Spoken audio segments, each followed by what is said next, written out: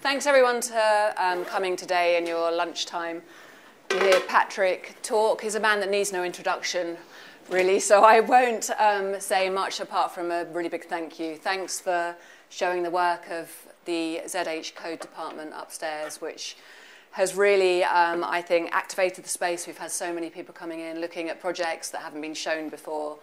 Patrik's always been such a brilliant proponent, I think, of experimentation in architecture, both in practice and in academia, setting up the DRL Design Research Laboratory at the AA over 20 years ago, and following up that kind of passion for experimentation, pushing the boundaries of practice, I said, academia, and debate.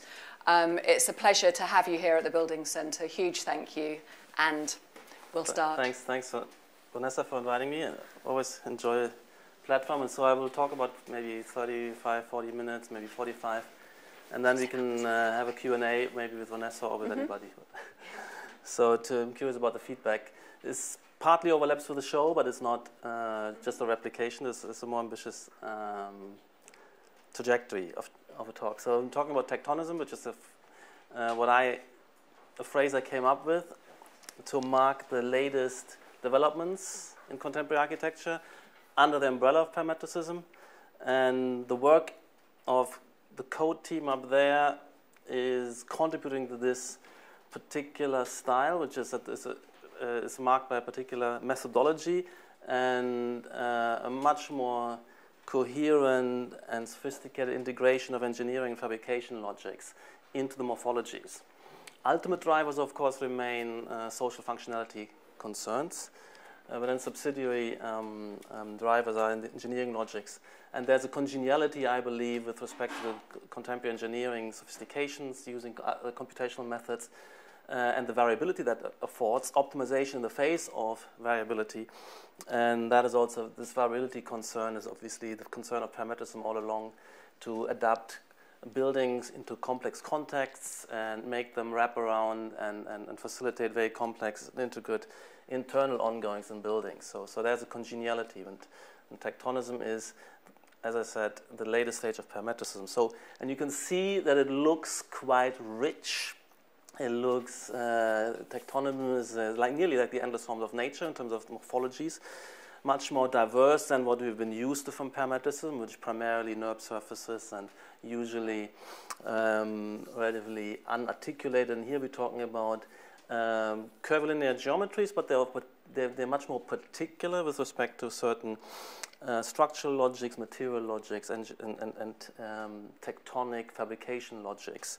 And you see also there's a much more internal articulation in them, and that is something which becomes important when we want to make architecture speak about what's going on. So this becomes a vocabulary of articulation, part of what I call the semiological project. So it's much more rich vocabulary to express the various different ongoings in the city than with parametrism or any prior set of repertoires, which, if you go back more in history, they become ever more kind of restricted and bland comparatively. So here you see one of the elements upstairs. 3D printing is only one of many new technologies, robotics-based, algorithmically driven. And the kind of generation of these outputs is simulated prior and through the design tools, which are conscious, inverted commas, of output potentials. And what we like about this, in fact, is, for instance, with the printing, the tool path becomes an ornamental feature, a characterizing feature. But ornament isn't just making beautiful. Ornament is telling you what's distinguishing one artifact or space from another. So that's the definition of Tectonism. It is a design philosophy, a style. So we're not talking about raw engineering pragmatics, but using that as an input into some kind of heightened artistic project. And I put artistic in inverted commas, because that artistic articulations in the end has purposes of its own, namely communication purposes, to clarify what the built environment is offering through what I call the compositional stance that always has to be put on top of, let's say, the physical engineering pragmatics. So, and this has been going on for quite some time, I said at least 10 years, and is ready, like all, let's say, coinage or phrases about stylistic ongoings, I think, should be partly retrospective and not just a kind of hope or promise of prospective intentions, but this is really something which exists already. And so in terms of the theory of styles, styles are sort of values, also sort of methodologies, and also they come with a particular understanding of the tasks of the design discipline that's concerned, and these operate not only in architecture but across design disciplines. And I call them design programs, and I'm saying that there can be no rational design process without an underlying or explicit or implicit style. Everybody who's working on design has some kind of set of a priori methods, values, whether made explicit or not, isn't inevitable.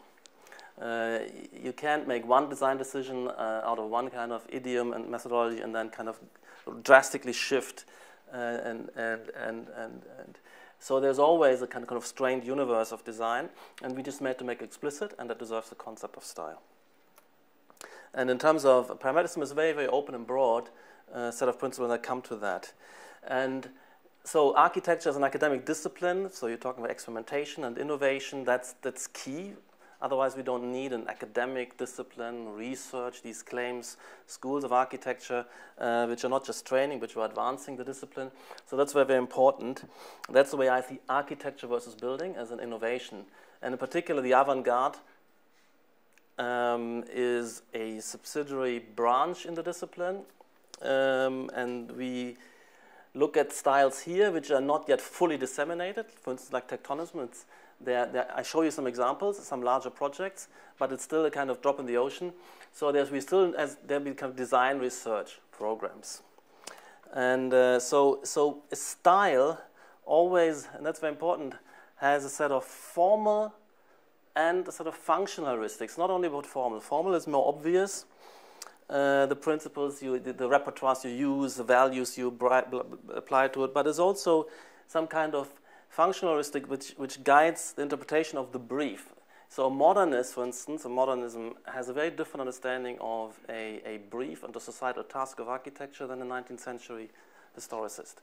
And the same would be then the postmodernist has, again, a very, very different understanding, and so on, the deconstructive and parametricists. So we need to take that into account so that we understanding that style isn't something superficial, which is only to do with appearances.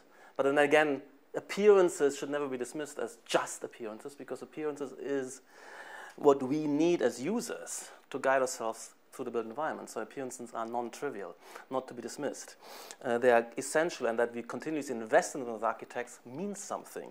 Shouldn't dismiss that. So, but in terms of my theory of styles, I'm making the claim that pragmatism is epochal, so it's something very broad, a broad house of everything contemporary which uses sophistication of computational tools in ways which increase complexity and adaptivity and variability in the built environment. You can also use some tools to sort of reproduce what has been done, what could be done without computers. That's not, but it's very, very broad. It's the epochal style, and then there's also the concept of, well, subsidiary styles. So like modernism used to have white modernism, functionalism, rationalism, brutalism, metabolism, etc., etc. So we should also expect that with parametricism, that a series of subsidiary styles, and I've started to define those. To go back to epochal styles are the big headlines by which we mark centuries nearly of design, and there needs to be a raison d'être, a reason why we should switch style. By the way, I don't consider medieval architectures, actually not Romantic, the Romanesque, for instance, as a proper architectural discourse, because they're just bad versions of misunderstood Roman architecture. They're kind of vernaculars. The Gothic is the first sophisticated architectural project, but there's no architects, there's no treatises, no theoretical discourse, no discipline as such. Separated out, there's a transition. So architectural history, architecture proper, starts with the Renaissance, and these are the big headlines. And the point here is to align them with socioeconomic epochs. And only a transformation in the DNA of society and its processes and players merits a new style and also imprint itself on settlement patterns and a new kind of way of spatializing these different societies. And that's what styles should align to on that level of epochal style. So, and we're living really in a different era in terms of what I call post-Fordist network society. The transformation which happens throughout the 70s and 80s particularly. You can see it's also in the political domain. We're moving away from this kind of social democracy, planned condition into neoliberalism and much more market-driven societies and so on.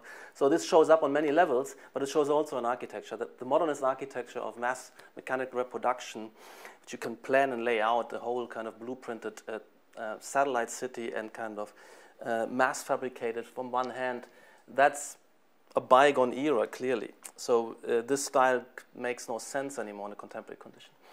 And so I want to hint at this so that these epochal styles have subsidiary styles. And later on we'll come to a series of subsidiary styles for parametricism. There's also transitions when you have a big epochal shift. For instance, from historicism to modernism, we went through Art Nouveau and Expressionism, for instance. But when the 20s arrived, and with the works of Corbusier, Mies, and Gropius and the Bauhaus, that wiped out all these Art Nouveau and Expressionist kind of fanciful experiments, and we had something moving strongly. And similarly, I would argue here, postmodernism and deconstructivism were attempts to cope with the new level of complexity in societal processes.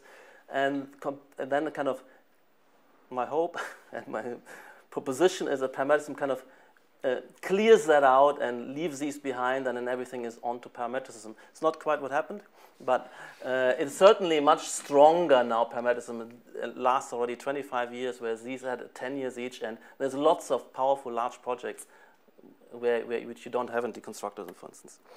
So this is where I started to look at parametricism is already 25 years in the making and has spawned already a series of subsidiary styles. So I'm using mostly images from Hadid architects, but of course it's a broad movement which has many contributors. And maybe Hadid architects is the most prominent and largest, but also large commercial firms are partly contributing to this, as well as lots of smaller and boutique firms. So, and we've generated a series of large projects around the world which merit this stance that this could be viable on a much larger scale still. And so it just shows this is a very old sketch. Instead of drawing all the retro styles which are still on vogue, like neo-rationalism, which is filling up London at the moment, you can actually draw with your ruler, and you don't need sophisticated programs to run this. And we're talking here about throwing away kind of ruler and triangle and circle and having algorithms congeal much more complex and intricate geometries which incorporate multiple constraints. And I said later in Tectonism terms, a lot of interesting sophisticated engineering constraints. So this radical shift from this set of ideal Platonic figures, and architecture used to be decomposing a handful of those, never more than 3 to 5. And that was all of classical architecture, historical architecture, as well as modernism. This is Corbusier's diagram. He said architecture could be made of these kind of prismatic volumes. And what we have instead is a totally new ontology, very, very different repertoires with much more versatility, let's say. So this is the principles. We have to kind of give up these rigid forms, simple repetition, mass reproduction is over, and just collaging unrelated elements. That's what's happening actually now in terms of after the breakdown of modernism. Spontaneously, there's no actually urbanistic imprinting of any leadership from the discipline side. There's just stuff happening. That is also rejected. But this collage, which is rejected, was actually the principle of deconstructivism, for instance. They just heightened that into an aesthetic principle. Positively, we want to vary so that we have intelligent adaptation of forms to conditions and to each other. The systems where we have multiple elements congregate into systems, they are always differentiated rather than repetitive, and the systems need to be correlated, need to be interacting, need to recognize each other and add up to something. So, and the intensity of relations is what we're looking for. internally within buildings, within the various spaces, they all communicate with each other, aware of each other, so they add up to an integrated system, and also the building itself plugs into a system, into a fabric of connections. So it's, in the mid-20th century, you had this kind of ability to isolate various operations, and they were just integrated through a plan, and you didn't have to have lateral communication. Now we have to have lateral communication galore, as it were.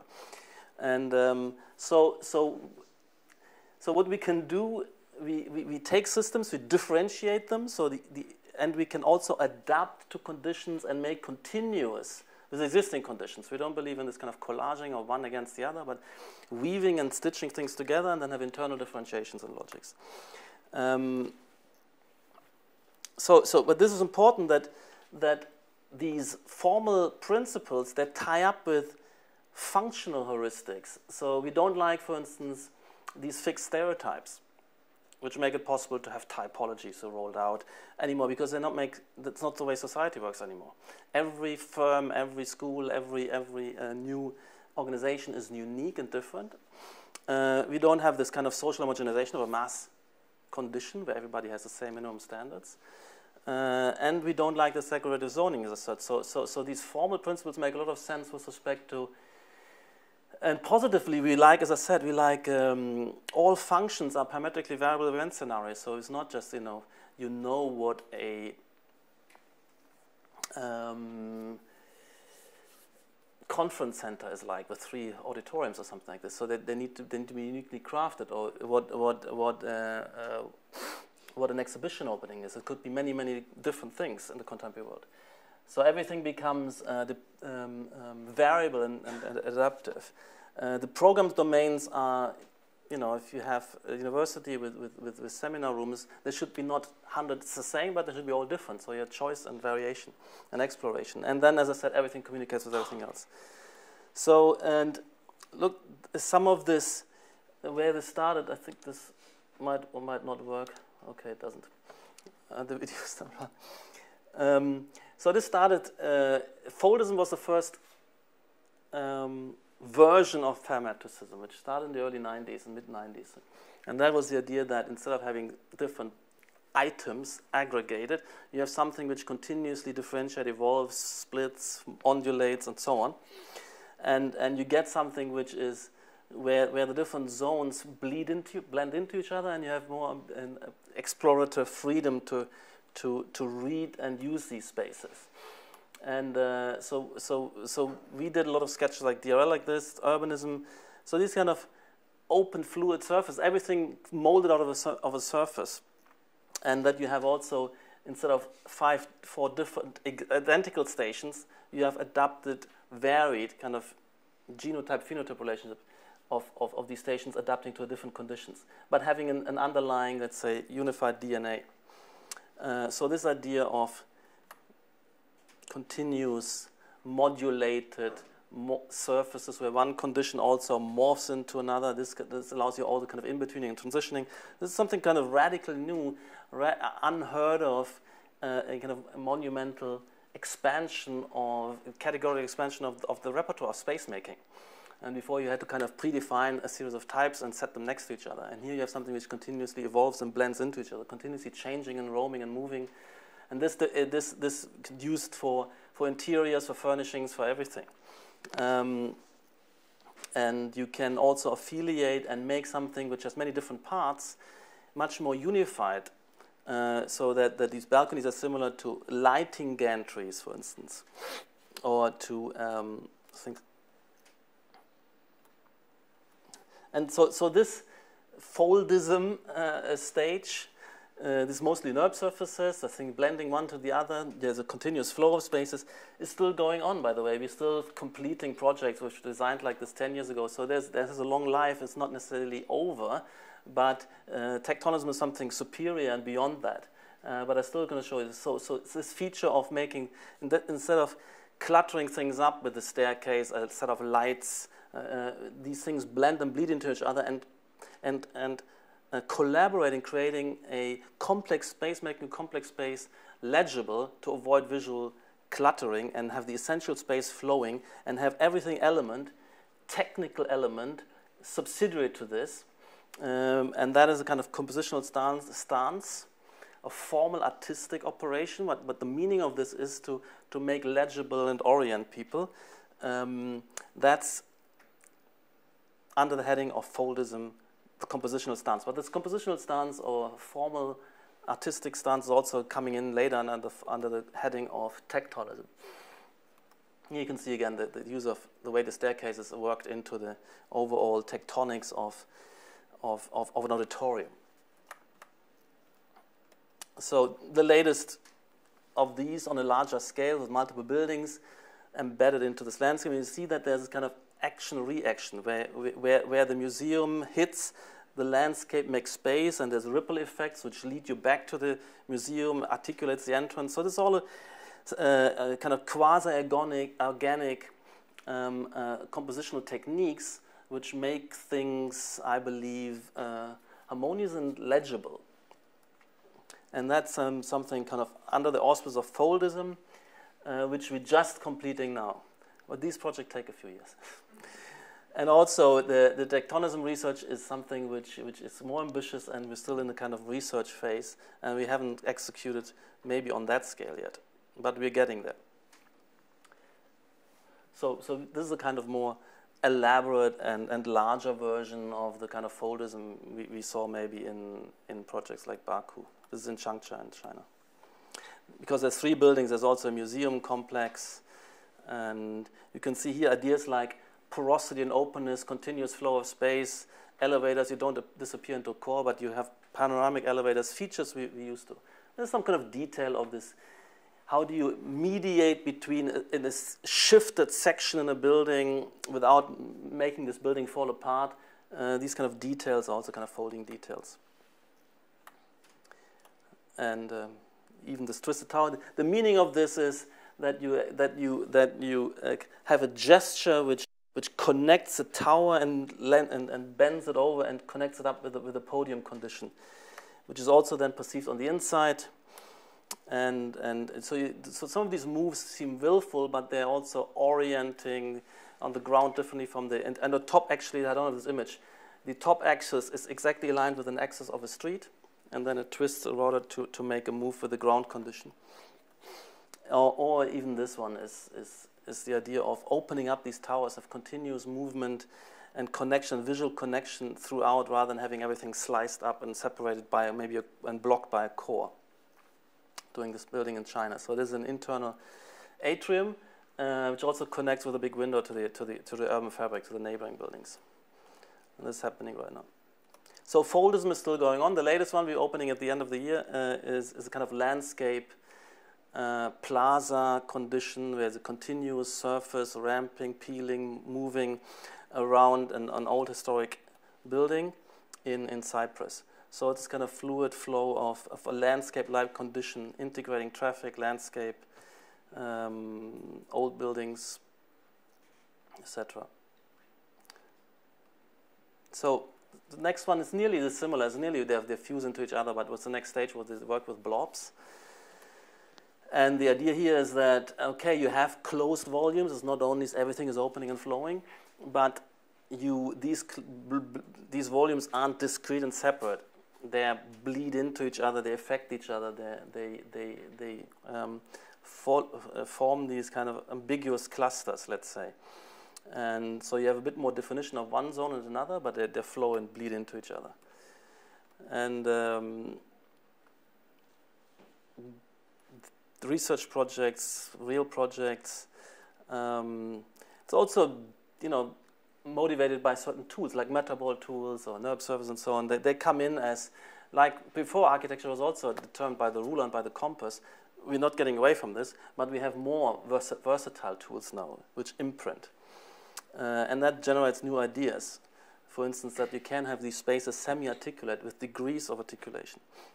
And you have something which is very kind of embedded in the complex, like an amoeba, in a complex irregular site with different levels. So you can slip underneath and through, underground and on top and into it and so on. So this is something very, very context sensitive, embedded, and at the same time its own kind of strong character.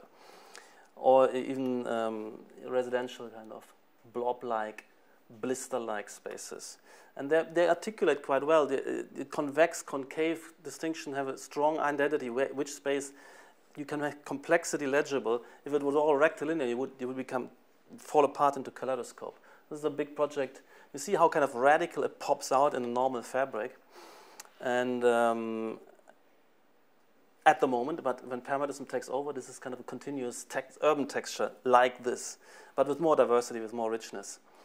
This is the building in Beijing you might have seen. But the important thing is like this, where you have simultaneity of multiple, many different offers in view all the time, always opening up the section and then using the logic of convex, concave to guide you and distinguish where you are and have things blend into each other. So this is the latest idea of a mega atrium we're working on.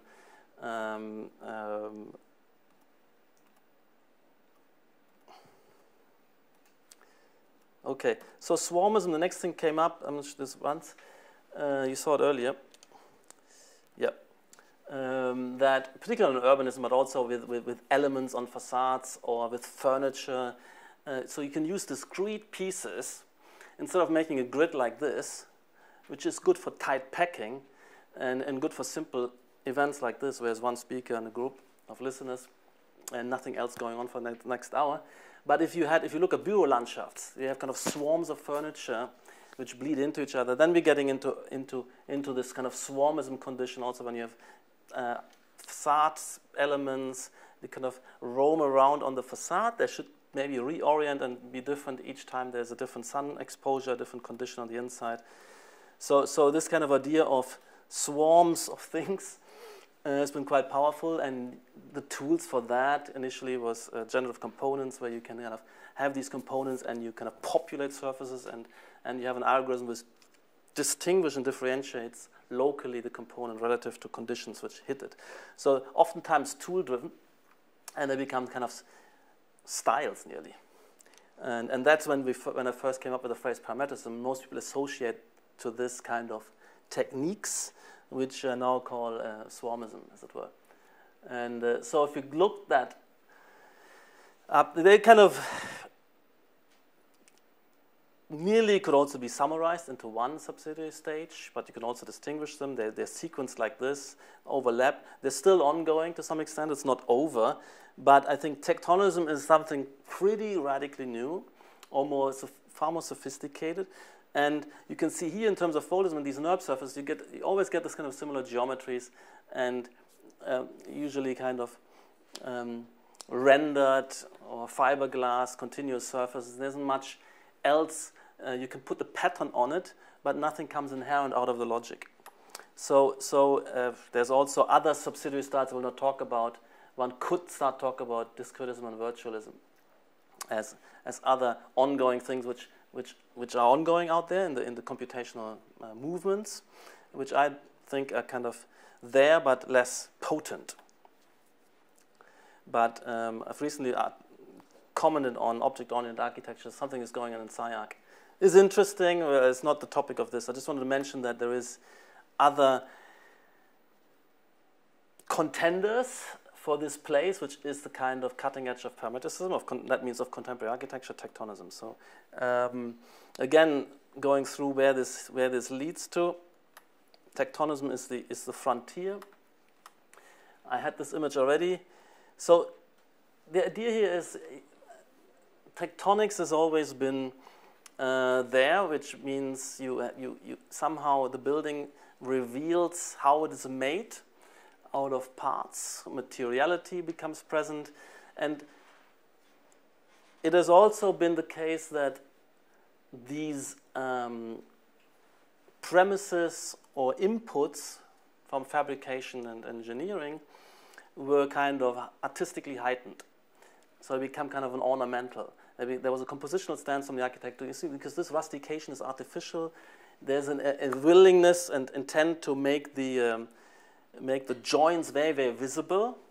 You kind of groove them in, which actually takes strength away from the wall. So they kind of, you want to express strengths and big stones, and that expressive effort, in fact, weakens the actual wall. So you see there's a kind of we have to reckon with this, but I subscribe to this because in the end that articulates that zone of the villa as the rusticated zone where the workshops are and where the servants live and so on, and then on top was the piano nobile, and then on top of it was the polished private quarters. So there's a kind of semiology attaches to this. So we have, in terms of the input, structural rationality, environmental rationality. We'll talk about this as well, and fabrication rationality. And again, you have that same, this is an old phenomenon. The Gothic is very, very strong at this, that you have this kind of, the way these walls were created, the form of the wall itself becomes characteristic, and then is also, of course, made a feature and a theme artistically heightened into something recognizable. And then you have also different versions of this. So you see there's an artistic kind of over-coding, and I subscribe to this. And so you can make your space particular and characteristic. But also what they all share, you know, these are church spaces, because that's dematerialization is only been done for these very prominent spaces. So we're looking at that, and this was a DRL project by Maria Zironi. So to learn from this feeds directly into tectonism. So the idea here is that that beauty of the interior maybe should also be expressed on the outside. Of course, we're moving from pointed arches to paraboloid arches, more optimized structures. And we, instead of having one space repeated, like in that nave, we have a continuous variation of these. And we are also working on the profiling. The profiling changes its compression and tension. So it's a kind of a hyper-sophisticated parametricism Gothic, which can then distinguish multiple interesting spaces and so on, and have asymmetries and a lot of things going on there. And so we looked also at Gaudi, and at DRL, what feeds into this is just experimenting with materials. I mean, that Gaudi chain model or Fire Otto set of models he's created, feeding directly into this, into form-finding processes which are materially and structurally driven, gravity-driven, structural optimization-driven. So we have endless number of studies playing around with tensile structures to home in on morphologies. Then the attempt is to be made, obviously, to gain hold of this and reproduce some of this digitally. And that's always a big step and difficulty. There's abstractions and reductions there, but still, in order to work within contemporary, you can't literally design with physical models. That's unviable. But it's a stage of this kind of tectonism idiom and style to go through this potentially, and then try to develop algorithms or find algorithms out of all sorts of contexts of the sciences and engineering logics, and appropriate them for a kind of design philosophy, a kind of the logic of sand cones bleeding into each other, intellect, etc., etc. So there's tons of this. And when I published Parametricism 2.0, I didn't come up with the phrase tectonism yet, but I was selecting the most advanced colleagues in the movement, and looking back, they're all under the heading of tectonism, whether it's Mark Fons, whether it's Achim Menges, whether it's our code team, Mark Burry, Philip Block research team, etc., etc. There's a whole cluster of protagonists which are 100% within the tectonism paradigm, like Mark Burry. And then looking back and appropriating also precursors like Gaudi, Dieste, Fray Otto. And then also like Philip Block looking back at compression-only masonry stone structures, but then overcoming the limitation, because the limitations here is these only work, these were equilibrium structures, we could only be done if you have symmetry.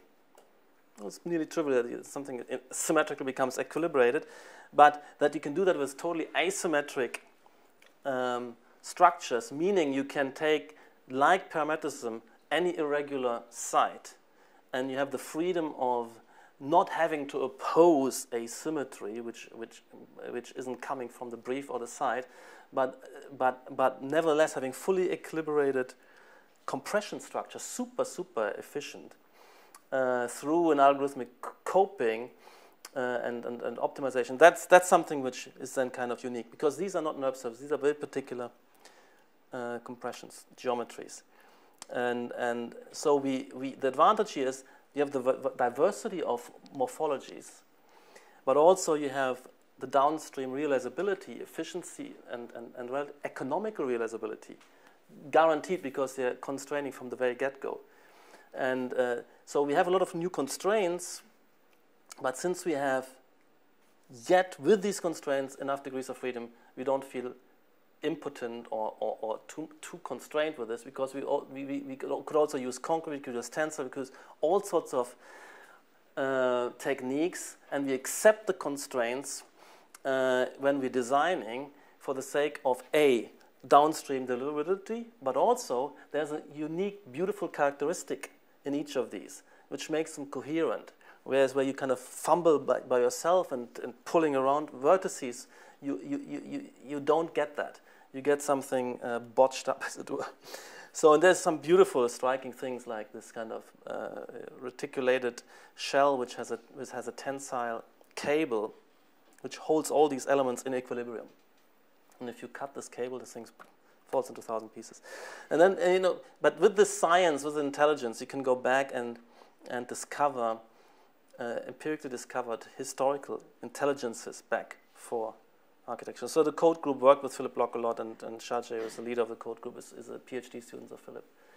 And of course, this also relies on the fact that you can then kind of, if there's 100 and several hundred unique pieces which need to be kind of carved or molded or generated, the robotic fabrication is also important. So the other thing is structural engineering, for instance, structural tubes. And if the tower starts to bend, not willfully, maybe to make space for a bridge, or gesturing one tower to another to gesture that they belong together, there would be reasons for this. And then you want to put a structure on this, the kind of usual engineering recipes fall apart. You need algorithms to find that and make this possible. But even for simple pieces, the geometry of an optimized load path isn't the grid. Never. So there is interest in using these new tools. We'll show you kind of primary and secondary stress lines, and then to use that directly to translate into reticulations. So we're doing this, and we're applying this to hyper shells. So you can these shells existed in the 60s with 70s with Candela. You now can make them reticulated shells, sophisticated. And we did this with the grid shell. One of the code projects was to take three hypers of a Candela church, make them asymmetric, then turn them into stress line optimized grid shells, and then build them in layers where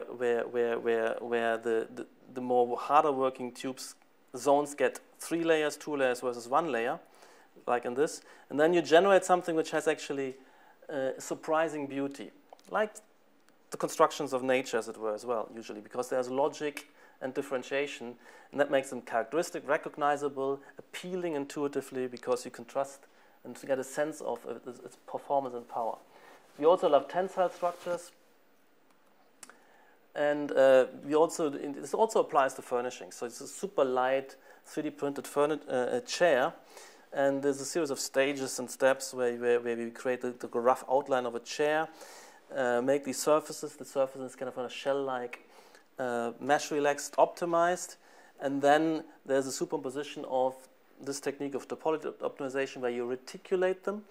And these are beautiful techniques where just by implying a surface and load imprints and supports, it discovers iteratively of an optimized sort of load path. And then we take this and interpret this, and that's again a kind of artistic interpretation. How do you interpret this? There's various ways.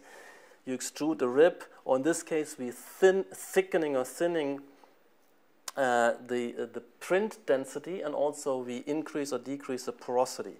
So there's the way we interpret that rib, and that's an artistic decision.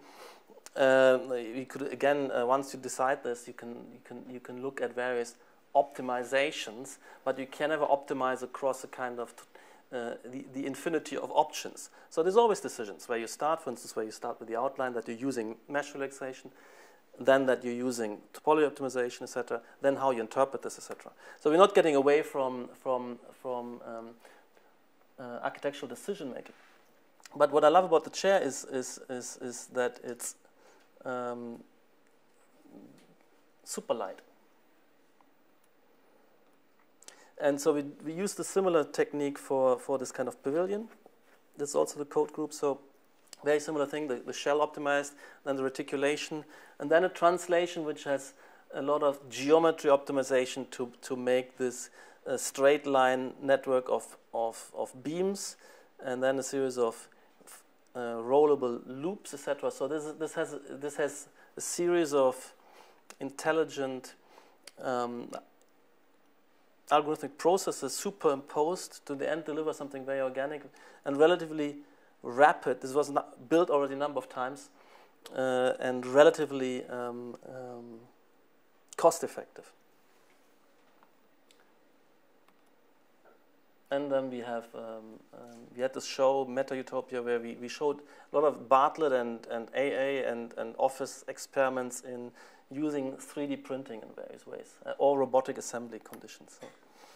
So we like the, and there are certain constraints built in this. You know, when the robot builds these up, you can't kind of go out like this. There are certain constraints, and you can move. The stability of the material, the tool paths, there's more where you kind of make them slower and faster, little blisters. So it becomes ornament and desired. You can't get away from these traces. So the attitude is to make them, to let these characteristics come through and distinguish one object from another. And we can enjoy that. And you can see the diversity of approaches and fabrication logics compared to, let's say, this earlier stage of parametism, where everything was, this is the earlier stage, where everything was fiberglass, polished NURB surfaces. We're getting far more rich, and that in the end is important for making architecture speak and distinguishing the various players and spaces much more richly. So we had in parametism, of course, you have a lot of formal variation, but we've reached a stage where we kind of in danger of monotony. So tectonism comes in to overcome that danger of monotony, which comes in with parametism much later than with minimalism, of course, but it still comes. So we like, this is the latest kind of 3D printed chair we did with a small startup company called Nagami. Another one was AI built. Actually, we're working a lot of these sorts here as well with Audico and so on. With this space at the moment isn't the big industrial players; it's startup companies which generate this. This is also done by Audico. This is, I think, from upstairs as well. We're showing this. So to make molds with polystyrene instead of milling has been around for quite a long time, but it takes a lot of time. So this is about 20 or 30 times faster to generate a mold, and that makes a difference.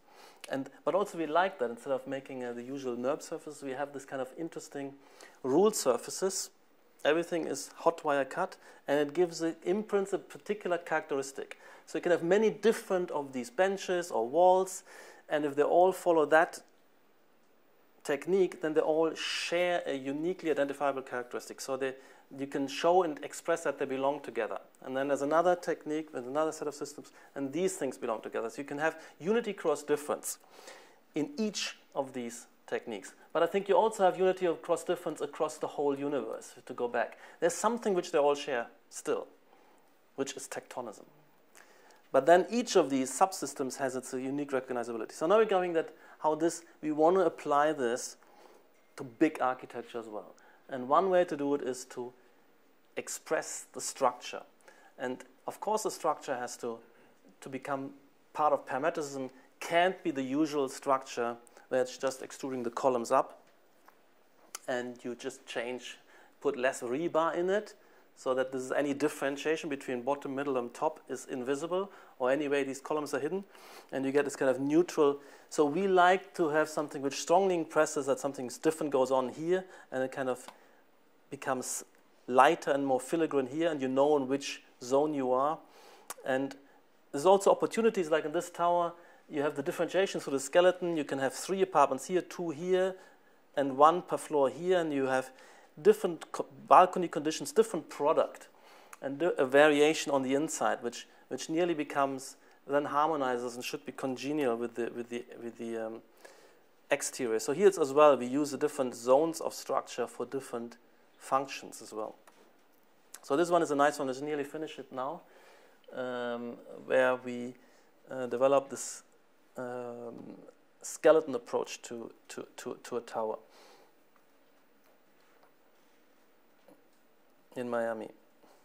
So it becomes quite filigree at the top with only 4 columns. They're split apart. And you can see that I want to show with these images and this one, this is not only it's structurally sophisticated.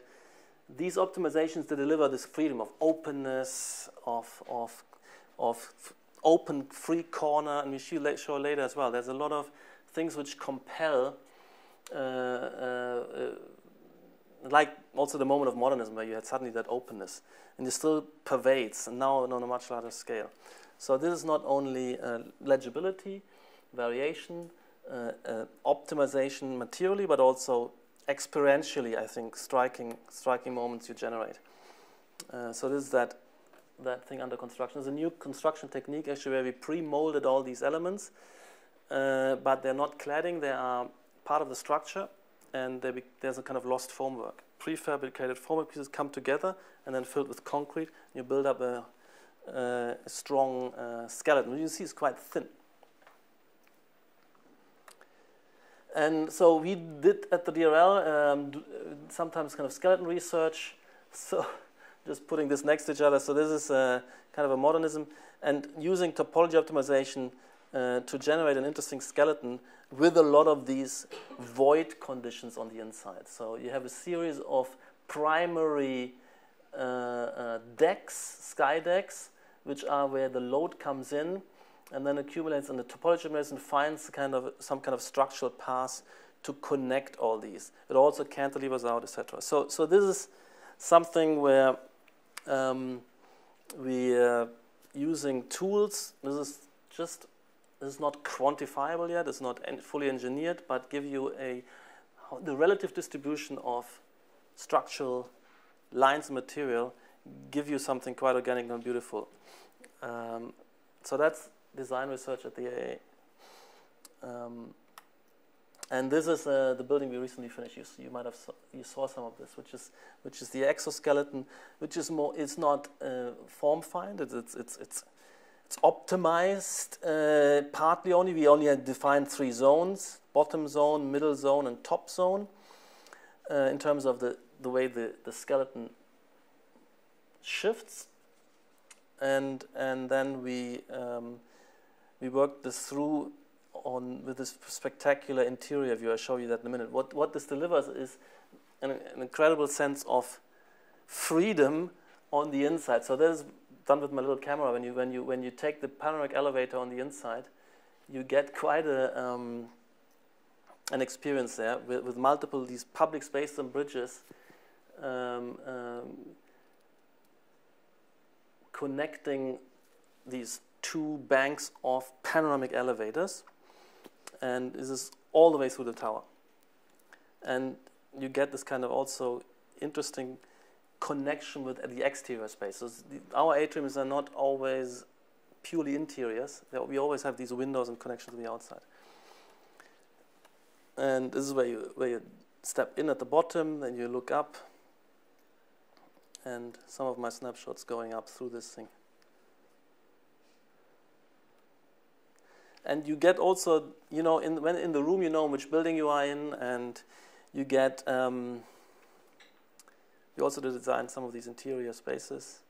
You can see that these bridges and the void and all the banks of panoramic elevators. And then the more normal rooms. But again, we have here, you see later, opportunities for open corners like this. So that's the room with the pool, or at the top you get another condition with the swimming pool.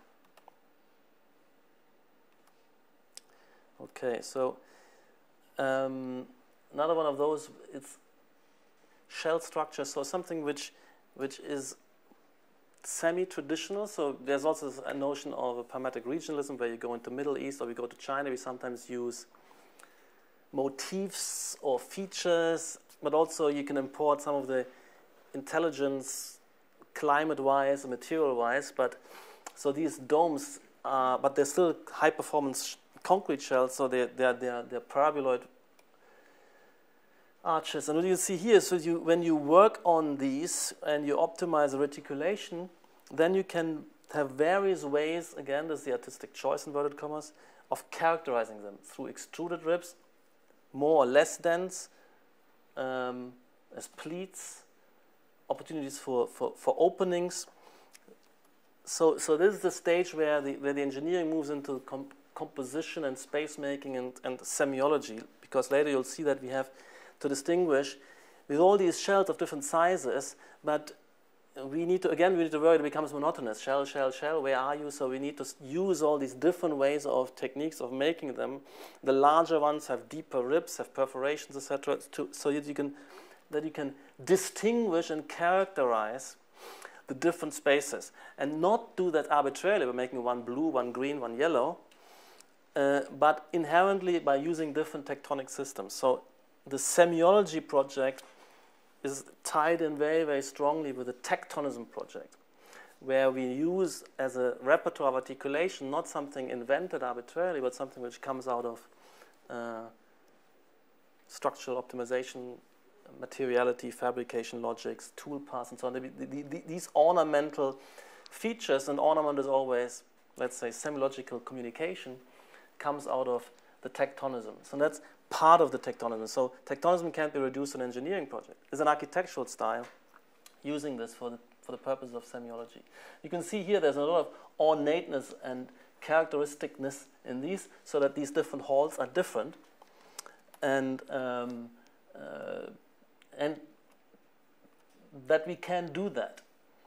The exterior make them more uniform. There's something else going on where to distinguish courtyards and primary on spaces on axes and so on. You can see a lot of the themes, and the power of being able to do this, having the algorithms and having the modeling capacity, means that we can compete with the most and richest historical architectures. And here there's partly a deliberate affiliation to those, while being at the same time high tech. That's possible, and we can do that in a few months and not in 100 years, let's say. Okay, so and I wanted to show, these are projects I did at the GSD with some students, Google Campus, and using different tectonic systems. This is the Frei Otto wool thread model, which he used for path patterns in settlement structures, but also used them for, and can be used for load path patterns. And you get this. And you can see here quite quickly, although we have different sizes, different conditions, different colors, monotony sets in, even with Tectonism, if you only work with one system. I mean, these are beautiful projects. This is project number 2 with grid shells. Project number 3 with catenaries. And I realized quite quickly, if you had to do something as huge as Google Campus for 12,000 people, each of these, even though there's lots of variety, sizes, directions, etc., would become disorientingly monotonous. So we need to, in a sense, have multiple systems. All these 3 systems maybe have to collaborate to create something like this and make it sufficiently varied, but in ways which aren't falling apart into a kind of illegible collage either. So that's the kind of realization that, and I want to show these here, the different 4 pavilions, for instance, of Achim Menges under the Tectonism regime. So all of these 4 should be part of one project instead of making a whole project out of one of them. These 4 plus more need to come to bear if you make something a large, complex project for the sake of orienting and articulation the various diverse departments, zones, interaction atmospheres you want to generate, and you don't want to generate this by randomly graphic, but by using like this. And what is beautiful here about, I think you can see here that they are similar through their materiality. These are these are similar through their cellularity, and these are similar through their kind of linearity. So you get similarity and contrast in both directions. So that's kind of network of similitude and contrast is what drives the semiological project, and Tectonism is a perfect feeder into this project. And the view of just a few more of our techniques. So, for instance, we worked with curve folding. The advantage here is that you can have sheet materials and you get curvature and complexity, but you also get this characteristic unity across all these diverse elements, and that's what we like. And of course, you need them. Each of these, that's why it's not so easy that it's instantly disseminated. Playing around with Maya NURB surfaces, that was quickly disseminated. These will also disseminate as these tools get ready, but there's obviously more skill and understanding and more versatility to build them up first. Once they're all there, I think they can also be disseminated and played with by our designers as well. But even in the office, you'll see we have a research team and we have a front-end design team, and the migration of these techniques and tools into a more generalized use is not something which is instant. So this is one of the projects of the code team, which is curve folding. So it's a very characteristic thing, but it's beautiful. There's 1.5 millimeter sheet material, and robotically cut, scored, and bent to make these pieces. And then again, we don't mind these bolts. They become part of the inverted commas ornament, which character this. And you see these is made out of different pieces. So this is also, so we have structure, we have engineering, fabrication, and we have environmental. So the imprinting of environmental conditions, like in this one, where you have structure, and shading is a strong, very, very strong component. And you can see how the tower looks very different from different sides. And that's orienting. Instead of having that neutral glass box, so if you allow sun exposure and directions and climatic condition to imprint on the building, then the building becomes also a signaling and much better landmark. But it also gives character to this project.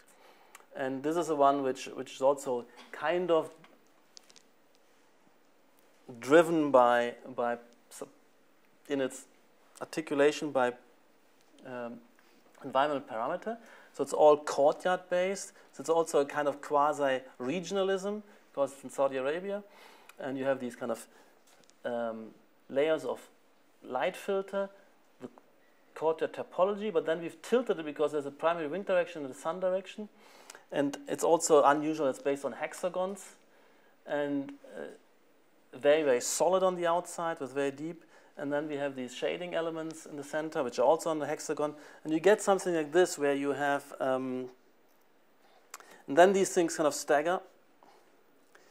And you get here a field. First of all, it's parametric in the sense that these hexagons aren't uniform. They kind of squeeze and expand, and smaller and larger.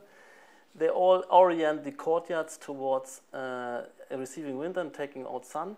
And you can see that the similar parameters of wind and sun imprint on both the solid courtyard volumes and the shading elements. So you get here with the same set of parameters imprinting on very different things, unifies those because they both respond to them. And that's another thing. We have unity across difference, or difference within the unified organization. So that these shading elements belong to this building because they share features, and though they're at the same time very different. So you and internally, of course, very different kind of spaces underneath these shading elements, and so this is a project which has a lot of outdoor spaces, and they're still viable because there's a lot of breathe and a lot of shading at the same time.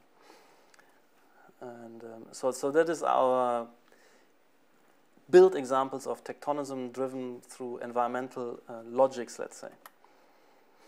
And then again, but structure hasn't been a theme here. And then you also have internal courtyards, which are similar to the courtyards or atriums, and they're then glazed over. But again, the direction of that glass is away from the sun, etc. And then also a characterizing different spaces differently. This is the religious space, let's say in this case. And this idea, and again, we have using structure. This was Tokyo, shells, arches, tensile structures to give character to a building, or the airport in Beijing. I just want to go through this. So if you're using primary structural elements, long spans, but also the elements themselves as giving rhythm and order and orientation to the space, and I will explain it in a minute, because this is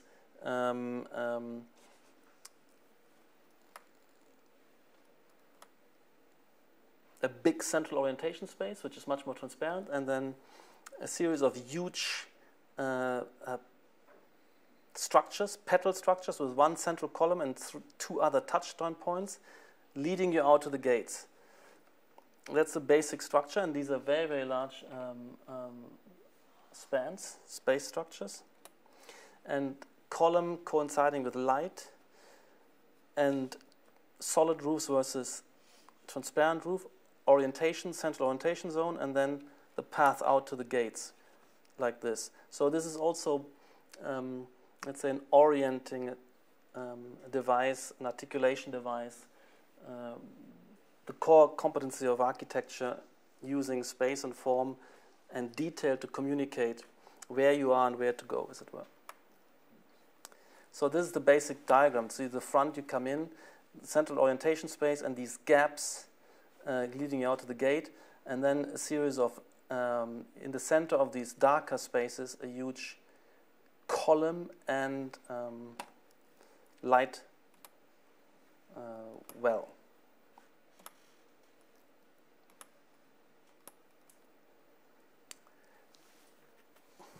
And where we would like to go with this is to make more variation and to make a space which isn't just a grand big space, but which has a series of subsidiary spaces. And this diagram brings it home for me that, and it's quite an old diagram, that with this kind of tectonic articulation is the differentiation of zones and subzones by giving them different character. More light, less light, more density of members, less density of the members. And they should have to do with structural optimization, because structural optimization run over a differentiated topography will generate these differences.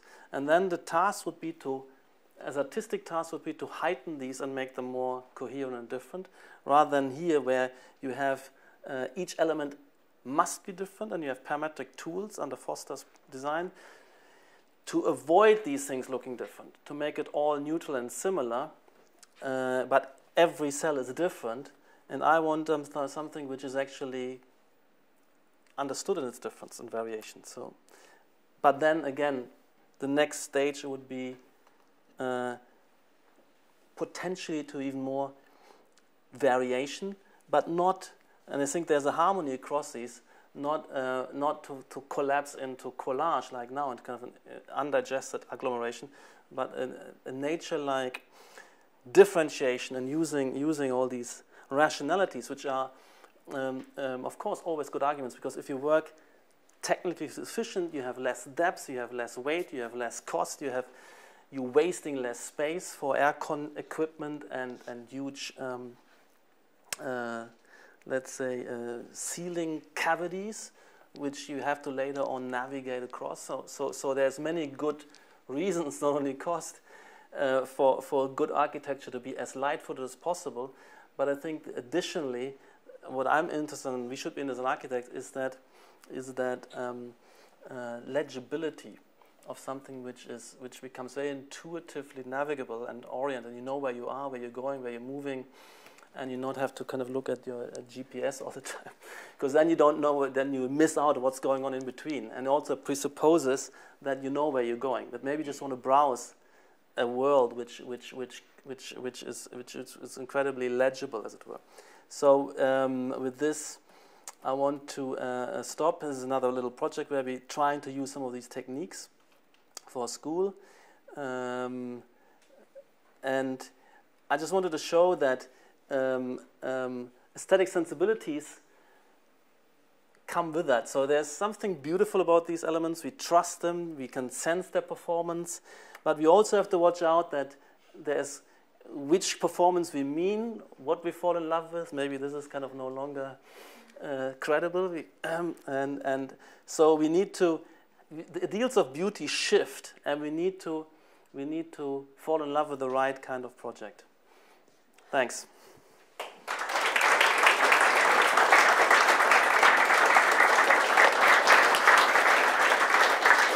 I just want to say a massive thank you.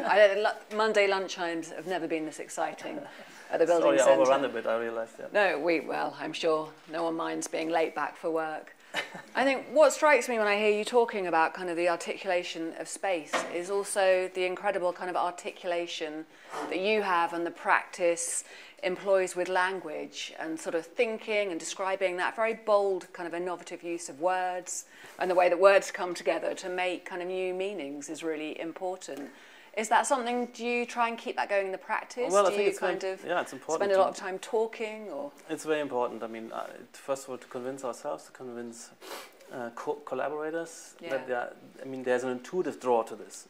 But there's also a lot of enemies and detractors and hostility. And so, which could confuse people. And so this is not meant to be eloquent, or it's meant to be rhetorical. This is meant to have reasons, good reasons, sound reasons, why these projects are valid and good ideas. Also admitting where they are not yet delivering 100%, but the rationality of this. So there's an intuitive grasp. A lot of people are drawn to it and they find it beautiful.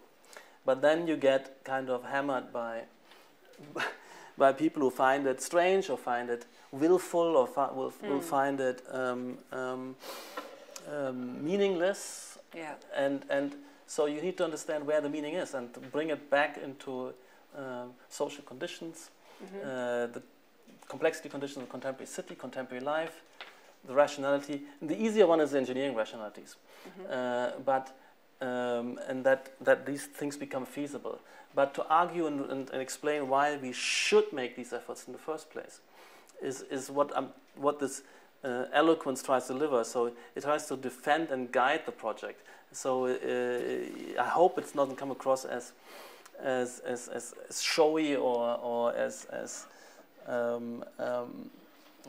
wanting to be super smart or something. This is really important, because otherwise these projects become very vulnerable. Yeah. No, it has a structure, doesn't it, and a solidity. Exactly, it needs to be defended in the open court of public opinion as well. First in the discipline, and I think there was a lot of the last 10 years was quite embattled, because there's a lot of other retro waves coming in, and a lot of hostility and rejection of something which needed a bit more tolerance.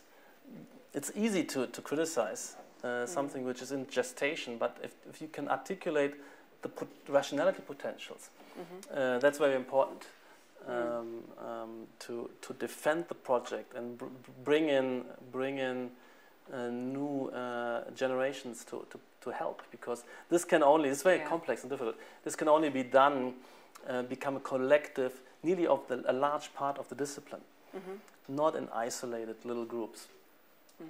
And that's why we need rhetoric, or let's say, or manifesto style dissemination of the ideas to well, it's very compelling. Nice. I'm aware that you might all get fired, but did anyone have a really quick question they want to ask while we have Patrik locked in this slightly less beautifully articulated seminar space?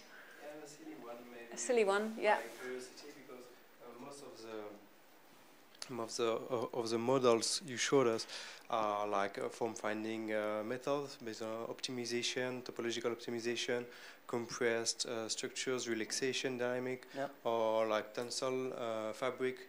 These are all like made out of models based on hypotheses, on assumptions. And is artificial intelligence something you will explore to dig on areas which we don't have models and where we may be surprised by other ways of looking for innovation? Yeah, well, this is a huge field. I mean, yes, I'm very excited about this. This is something we're very interested in. And to some extent, so what's the first bit in this direction is evolutionary algorithms. And to some extent, topology optimization is moving in this direction, where it's finding patterns which are not necessarily preconceived in their topology and ontology. So that's the first glimpse at that. Yeah, I'm very excited about that. And you're right, there's a limitation, and if you have in the other techniques that you have some kind of an a priori ontology, which you then kind of within which you then kind of find subsidiary solutions. So something more open than that through AI process. I'm very excited. Thank you. Any other quick questions, or is everyone feeling that they need to get back to their desks, having spent a wonderful Monday lunchtime? Yeah. I'll just say a really huge thank you to Patrik. Also, very quickly to Henry Louth, actually. I wanted to thank him for the great exhibition upstairs, which I hope you'll all take time to go and look at now. But a really big thank you to Patrik for joining us today. So Thanks thank for inviting you. me.